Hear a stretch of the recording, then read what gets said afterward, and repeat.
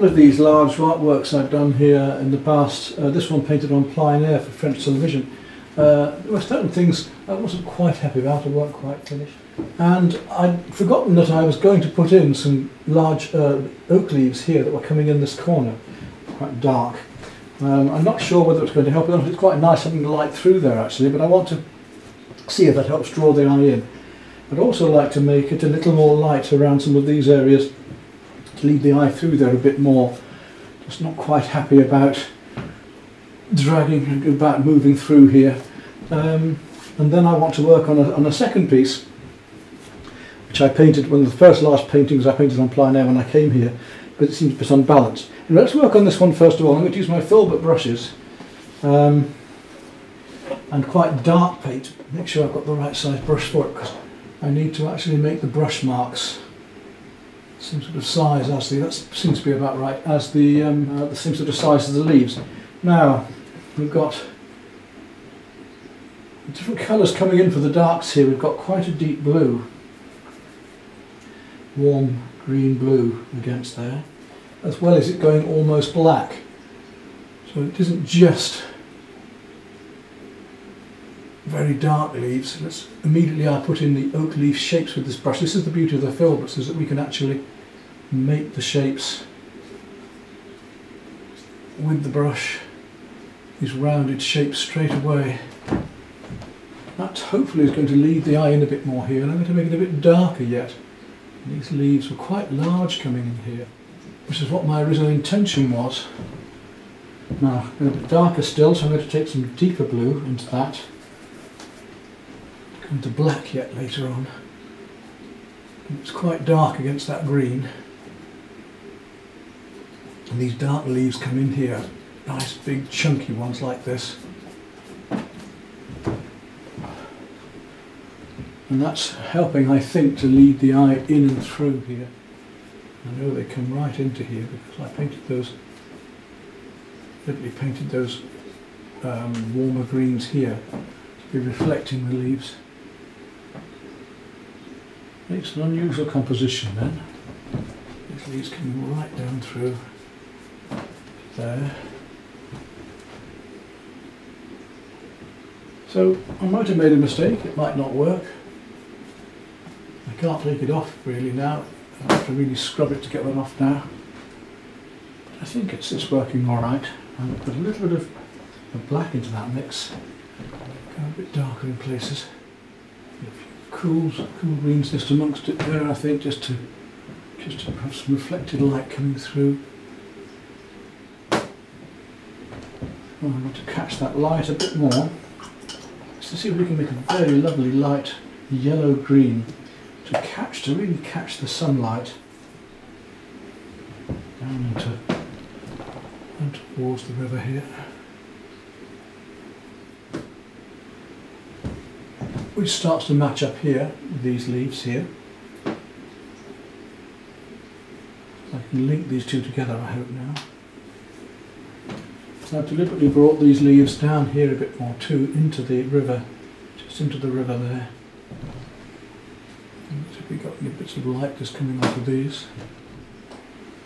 Back to some of the cools again that we're using back in there a bit more.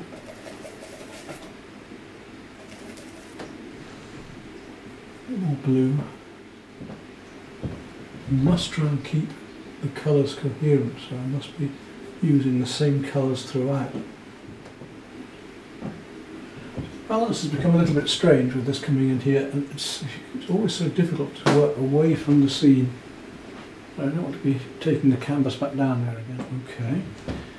And let's try and balance over here a bit better. Bring some more of this blue into here. Right through and up. And not too much there. I want to bring this blue through here to balance through to the river a lot more if I can. It's what happens on the painting here that matters, not what is in front of me there. But I make it work here. So we have to take chances in life sometimes, and I took a big chance with this. Let's see if I can make it work. It's quite a large work. If I don't get it right, it's a sore thumb to say the least. To destroy this lovely bit of cloud, light cloud here. I think I might have to come back in with some very light creams to really try and pick up this sunlight coming through. So, just trying to get this to work better. I'm not happy with it. It's very difficult working on a picture when you're away from this subject and to balance this whole painting out. I'm going to go to desperate measures and actually go to some cooler pinks into the sky. Quite the opposite of what you might expect me to do in this situation. I'm going to take a bit of magenta from the very light blue and just try and bring up some of these lighter colours into here with that, shining through these lights against the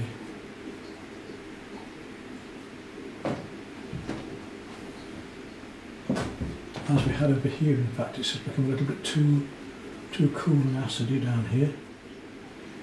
I think that's balancing a bit better now. I'm going to bring that pink down into it some more. Yes, that's working with the opposites there is certainly lightening it up and lightening it up. I may have to start to use some creams yet, as I was saying earlier. Use my finger if I need to and blend things and work backwards and forwards a bit. But to make the thing a whole, it's become a little bit separated out to this bit, that bit, the other bit. So make the water river a little bit wider. And are we getting there? Hopefully now, yes, just starting to make it feel more alive and full of light. This wasn't quite there before. Hopefully we're really there now. I managed to balance it out. Certainly better than it was. Need to just pick up some of these highlights, reflections, both to find the distance and to get the feeling of the water. Smallest mark in the right place can make such a difference. I think I might have to put some darks into the water again if the water's maybe a little bit too bright, and I can go lighter and lighter, but there's no point in doing that if the darks will bring it back again. So I'm just going to take a smaller brush and mix a little bit of a deeper blue green. Same sort of thing as we had in the leaves actually. That would have dried out by now. Put it quite thin, let's just see what we can do. Just need to bring in some of these darker colours amongst the ripples here, just to let these stand out a bit more. You see the difference that makes already. Because we're playing light against dark, that's the point. Crushed blue and a little bit of sap green. Quite dark just here. To pick up these lights against the darks in the background. We'll work at it until we're happy. There's no point in trying to finish this thing unless we're happy with it. Too blue, take it off. Even so, it's hot. A little bit of purple now. So I'll get some warmer darks down into here, which we have some quite strong warm darks coming in. And then we've got some branches there, and I was doing those, just feeling the way in there.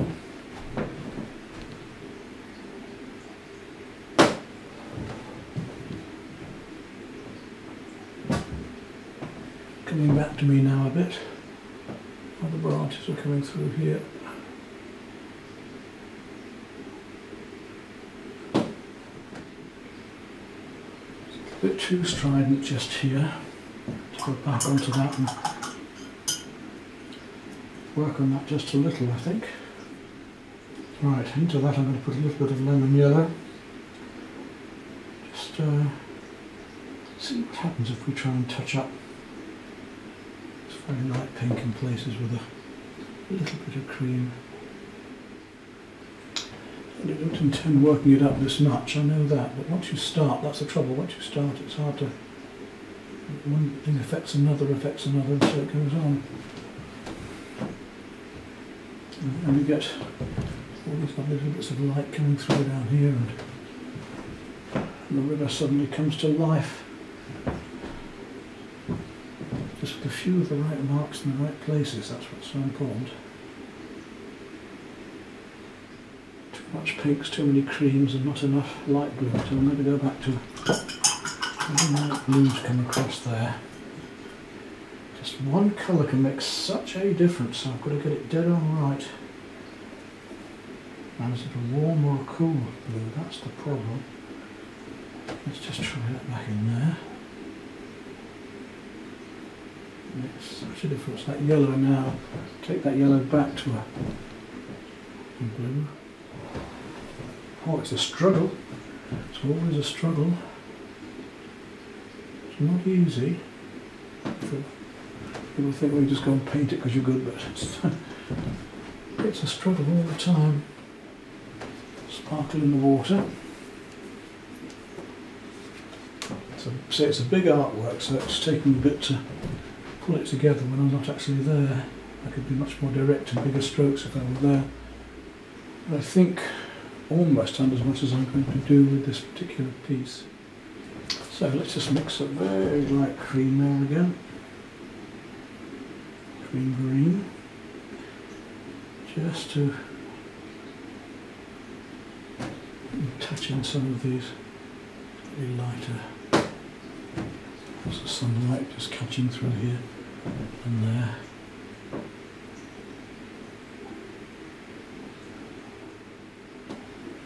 We had that lovely time of the light just cascading through like this, with the rain clouds and then a bit of sun and then a bit of rain. You've got to watch these and the way that little bits of twig come down through and into them. And about it's a little bit darker in the foreground. Just a few darks here and there that I haven't quite worked out here. Bring the eye in. Use a little bit of black and purple just down here.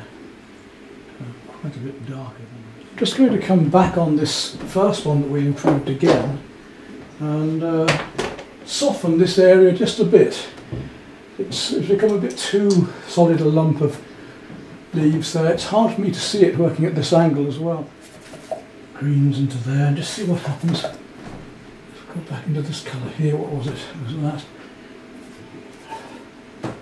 Try and find that colour again that's in the background. Just soften this back a bit with those rather than have it quite so strong. Because it's almost too strong a block of leaves coming in there now. So I'm just going to soften it just a little.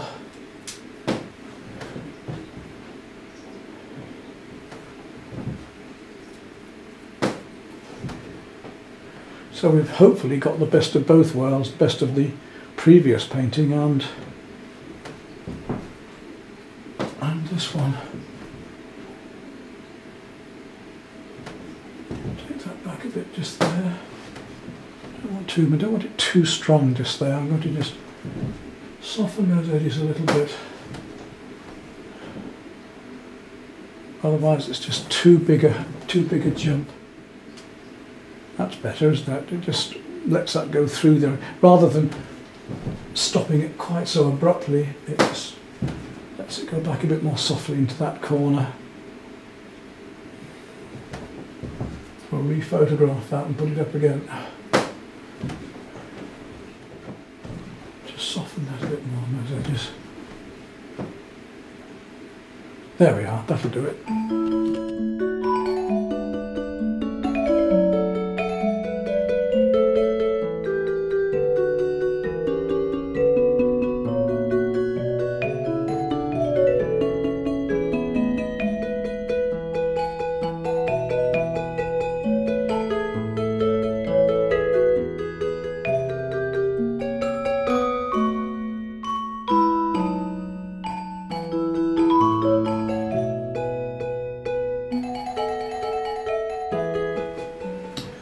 Although I very much liked this painting at the time when I did it, and it seems to be balancing better when it's up here on the easel as well.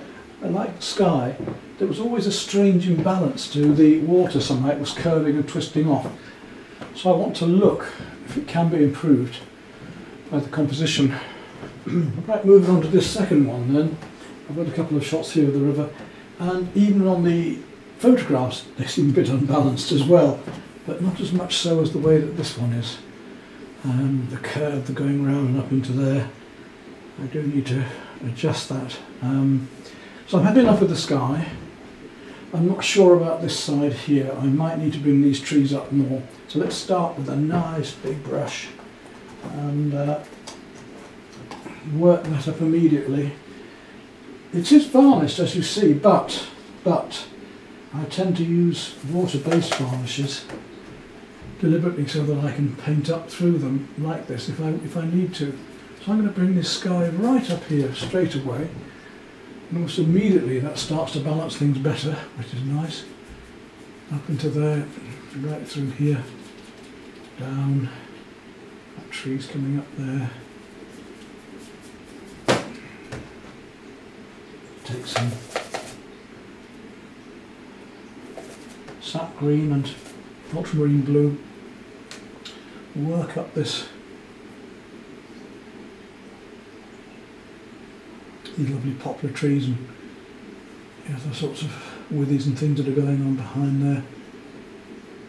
Let the light just glow through in places. Right down into here. Can't remember the colours I was using at the time, but it can't have been far off these. And already I think we've improved the composition and it leads the eye in better. Okay, so we've got a better composition now already. We'll look at this bit of river in a minute, but let's carry on working here. Some more yellow with our green. Work up these lovely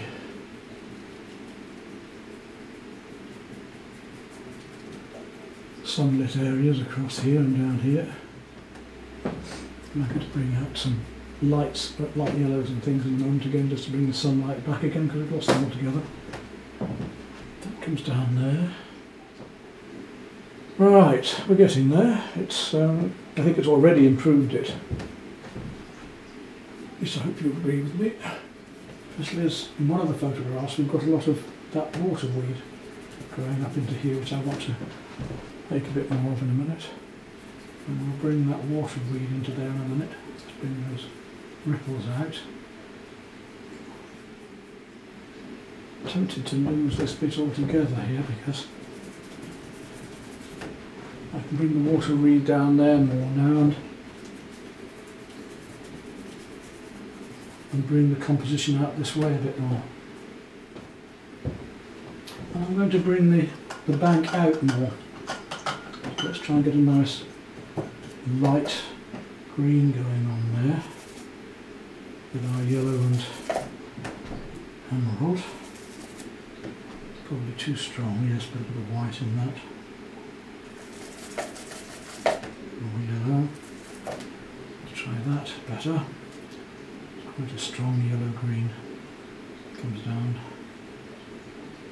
through into here. A little bit more green in it, maybe. Or I could use turquoise, the same, to do it. There we go. With that same loose style as I had in the actual original.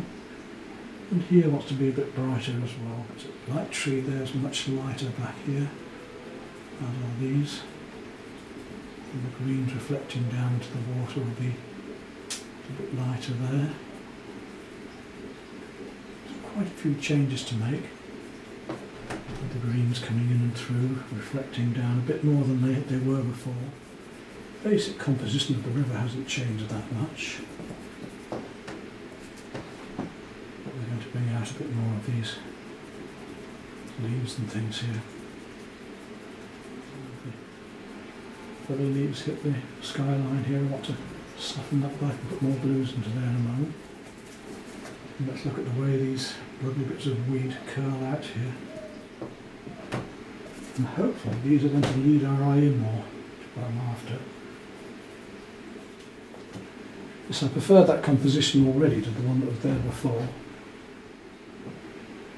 The eye goes in there much better now. Much more happening this side of the river than I had last time. Down here.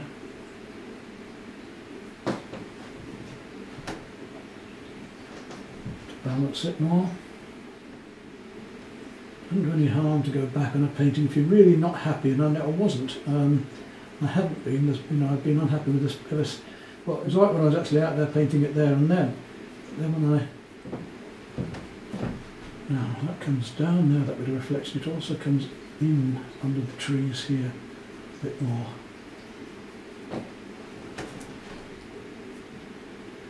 So that we are much better balanced now. I want that turquoise to be more yellow, so I'm going to take a little bit of yellow, make it whiter, and a bit more green.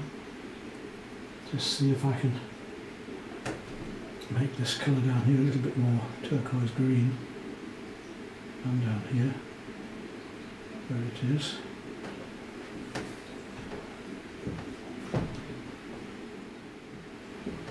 I much prefer this to the one I did, perhaps rushing a bit then.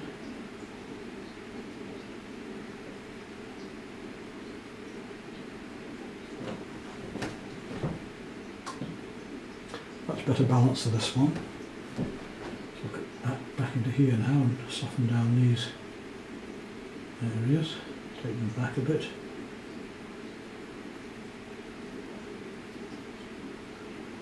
Push these colours so that we don't need to do a lot more. Actually, where it's going, it's coming together so quickly now. Much deeper down here will be magenta and the blue. Really make those other turquoisey blues work a bit more, a bit better. Don't forget your vertical marks as well as your horizontal when you're working with water like this. Don't just make things all horizontal or see colour, really push the colours.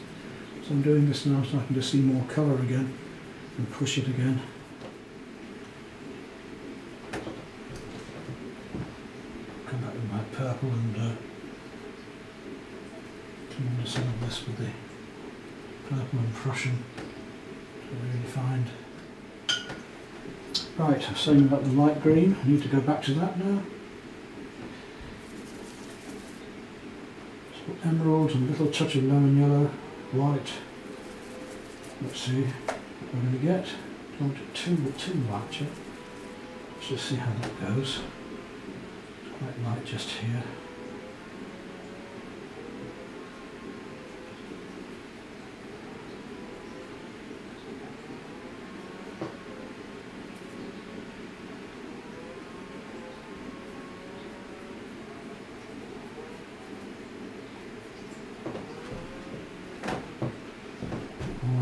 Perhaps a little bit greener, in other words. Just down here. Streamer weed. Feel this coming in under here.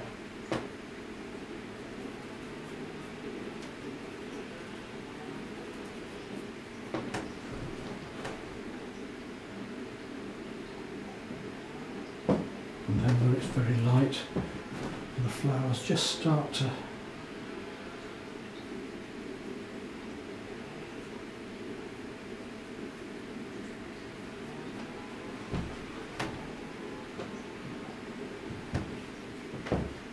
back with it. Then we painted it out down here.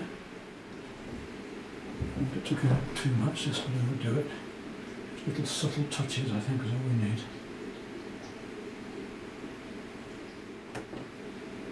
And I think we're almost going to leave it at that, because otherwise I'm going to be overworking it.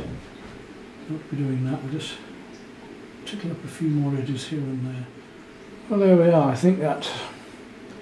So I don't want to overwork it. I think that's about as far as I want to go with it. Put a little bit more.